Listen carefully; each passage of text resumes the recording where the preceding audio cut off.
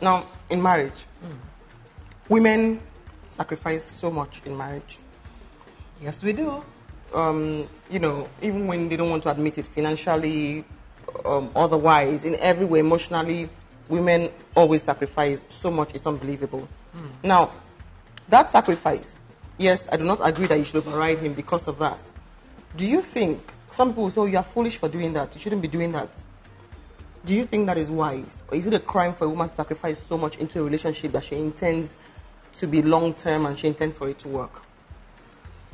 It is not unwise.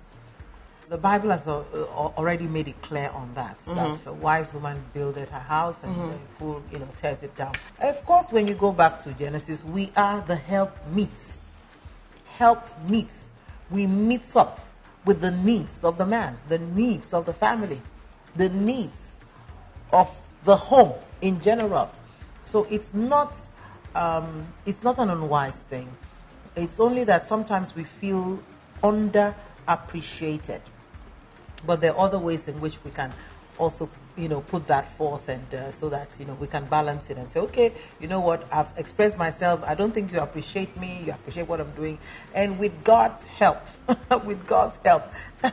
we will get at that place where we can be more appreciated by our spouse. God bless you, my sweet.